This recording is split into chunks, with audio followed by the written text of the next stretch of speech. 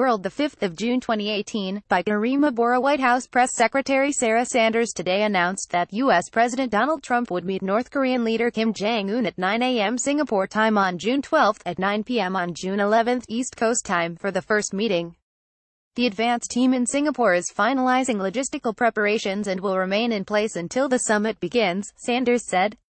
Here's more. In context, Trump-Kim to meet on June 12 in Singapore. White House Press Secretary Sarah Sanders today announced that U.S. President Donald Trump would meet North Korean leader Kim Jong-un at 9 a.m. Singapore time on June 12, at 9 p.m. on June 11 East Coast time for the first meeting.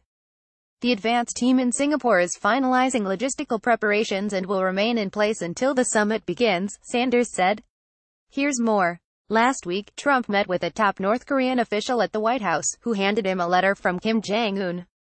I am not going to get into the specifics of the letter, but as the president said, they were interesting, and we feel like things are continuing to move forward, and good progress has been made, Sanders said.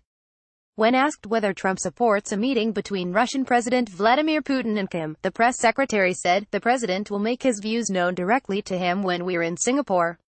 And our focus will continue to be on denuclearization. Sanders added that the U.S. policy towards Pyongyang has not changed and they will not withdraw the sanctions unless North Korea denuclearizes.